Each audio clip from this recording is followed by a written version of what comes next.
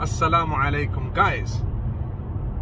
We're driving to Leicester, and I just want to tell you or answer a question that people have been asking me: do you drive yourself around? And the answer is mostly yes.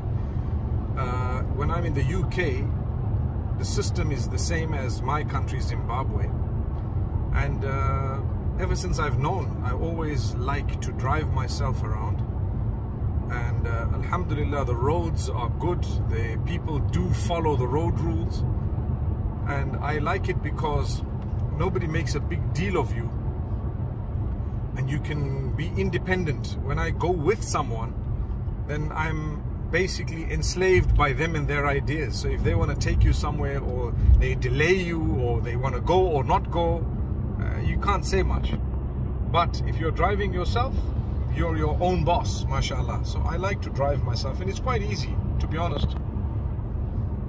And alhamdulillah, I use the navigation system Waze to get myself from point A to point B if I don't know the place. But I know quite a lot of places, mashallah. You've been there once, twice, and you know what's going on. So alhamdulillah, it's a good thing.